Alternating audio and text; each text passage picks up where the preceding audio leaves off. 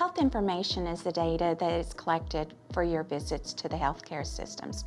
The health information management professionals capture and analyze that data to help determine trends for clinical information and population health.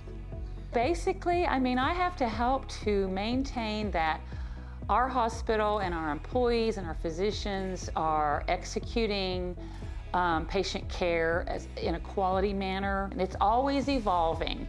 And that's the interesting part of health information. It's always evolving. There's always something changing. The Associate of Applied Science degree program teaches you how to process and analyze data and information having to do with a patient's medical care.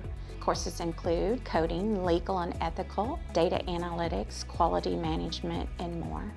Some of the job opportunities that are available to an HIM professional can be found in many career settings, such as hospitals, physician offices, law firms, healthcare vendors, government agencies. You can be an office manager, you can be a revenue cycle manager, you could be a quality director. There's also some IT that you could be involved in for statistics and being able to extract certain aggregate data from medical records and from healthcare systems and electronic records. A new graduate could expect to receive anywhere from $40,000 to $55,000 per year. One of the main things I feel, especially in this field, is you have to know how to critically think. And these courses really stressed the fact that you need to develop your critical thinking skills.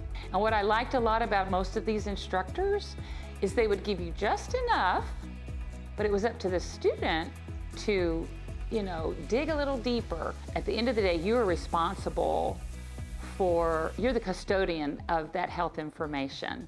So you have to have integrity.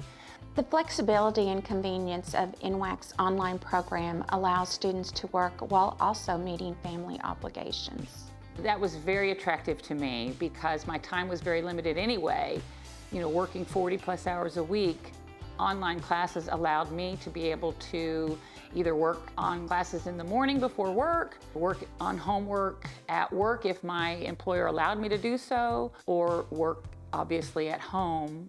The NWACC HIM program is a KHIM accredited program. What that means for graduates is they are eligible to sit for the RHIT exam upon graduation.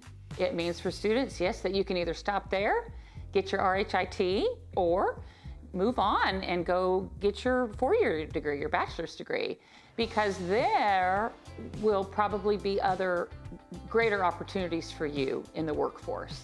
What would I tell students? I would tell students, if you are really interested in health information, do it.